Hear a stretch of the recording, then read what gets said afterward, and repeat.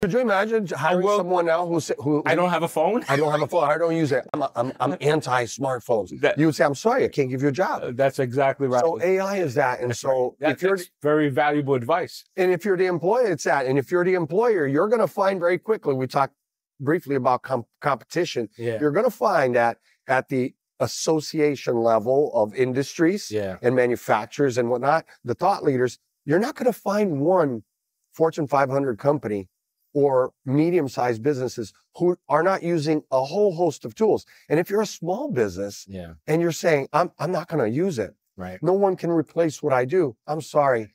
You're missing out. You're missing out. And the fact is that by 26, going into 27 even, I'm looking a little further out, AI, the cost of AI and implementation and the tools like PushBio, as an example, have come down so significantly that if you're a small business, you can get in the game.